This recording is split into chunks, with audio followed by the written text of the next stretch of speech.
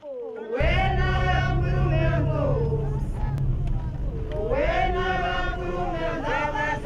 are you? Very well, thank you. And yourself? I'm very well, thank you. Welcome to Kruger National Park.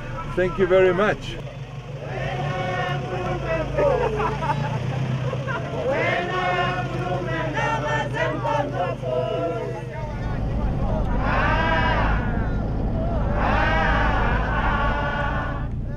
I'm driving in the northern parts of the Kruger National Park, and my story is about a tree, an endangered tree. It's listed as threatened.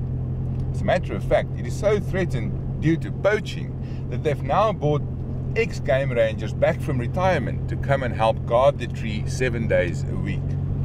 But that's not what my story is about. My story is about a new experiment they're about to conduct, and that is to bring in a sniffer dog in the hope that this dog will be able to help us find even more colonies of this very, very special tree, Walburgia salutaris, or as the common name goes, the pepperbark tree. Early morning on day one. First, the rangers receive more new bicycles sponsored by Sappi to help them on their daily pepperbark patrols. And then we're off. The trees are in a remote part of the park, off the beaten track, and we have to go on foot from here on. Meet Faust, the star of the day. He used to sniff out cheetah scat for a living, but Rox has been retraining him to try and point out pepperbarks. But that was done with saplings in old days, and this is his first visit to the park and also to the real McCoy.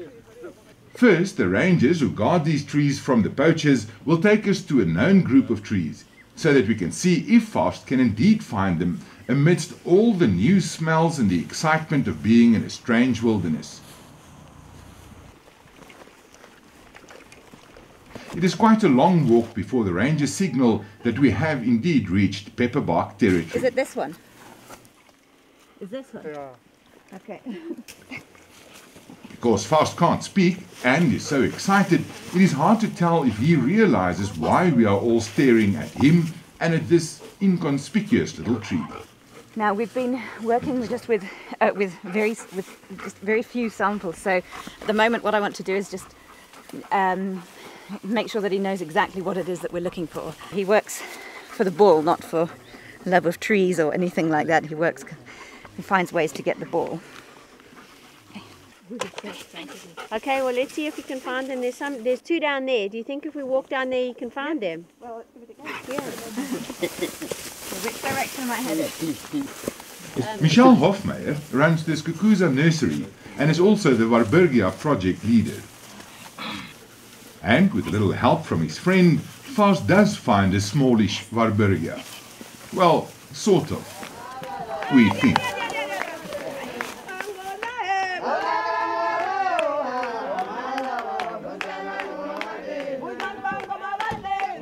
By late morning, Faust is overheating, and it is time for him to retire for the day. But Rox seems happy with the way things have gone. No, it went well. It was pretty much as we expected. That we've been training on samples in bags and in quite a different environment, where in a much drier environment, so they stand out a lot more. And where the trees are much bigger, we had little saplings, so we expected there to be a bit of a jump between these small trees in an environment where they stand out, and then suddenly big trees which are generating a lot more scent, and the scent is much more diffuse from the big trees, particularly as it gets hotter.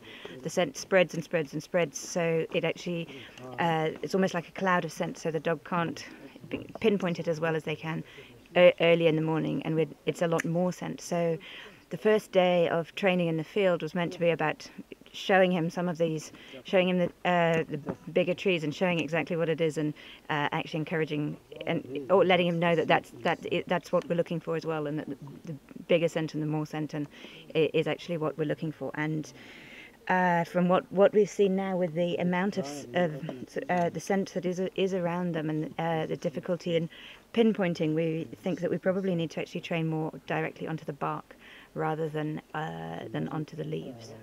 In the afternoon, while Faust is resting in the camp, we soldier on to one of the pepperbark communities that has been hit hardest by the poachers. These shiny leaves belong to the pepperbark tree. But now if you look at the bark itself, you'll see that it's missing because this tree has been harvested by the poachers. And this is one of the more recent attacks. This happened in January 2014. And the reason why this clump of pepperbarks over here has been targeted by the harvesters is actually quite simple. If I look just on the other side of this hill from where I'm standing, I can see where the people are. Now keep in mind that they don't have these trees on their side anymore and they need them for medicine. So 1 + 1 unfortunately makes 2. At the top, wherever you see nice clean lines on the bark, then it means it's been harvested. Yeah. And then it's grown back again. But it's really a very robust grower. It is, isn't it? Coppice.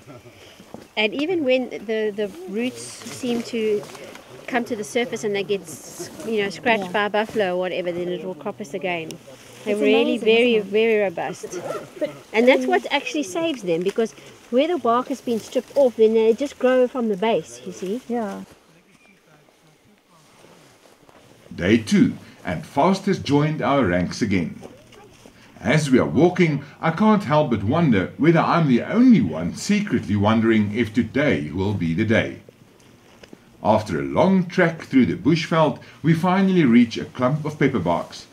But we don't tell Faust about it. Again, we're in a cloud of it, so there's trees behind you and trees here. And so there's a lot of the scent around, so it's hard for him to pinpoint exactly where it is. He knows, he's reacting and he knows it's here somewhere. But it's hard for him to pinpoint an exact scent because there's trees, yeah, all around, so there's uphill, downhill, so he knows he's in it, but it's hard for him to say, this is the tree. And that is pretty much that.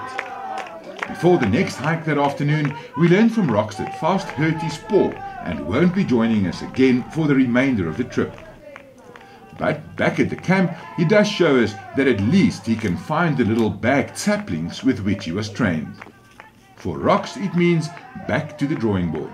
It would need more field work. There's not much else we can do at home. It would need, probably I would want another couple of weeks in the field. At least, if nothing else, Faust has pointed out the wisdom Sandparks and Sappi had in bringing retired rangers back and equipping them to look after the pepperbarks. Their knowledge of the veld has proven invaluable in finding previously unknown communities of pepperbarks, marking them and then safeguarding them from the pressures outside the park. It seems that if the dog is going to work, and that is a big if, it will definitely take a lot more time. And also, even though the project is doing well inside Kruger, they've located a lot more trees, the poaching has gone down since the guards are there, all of this will be useless unless in some way we can address the problem at its roots.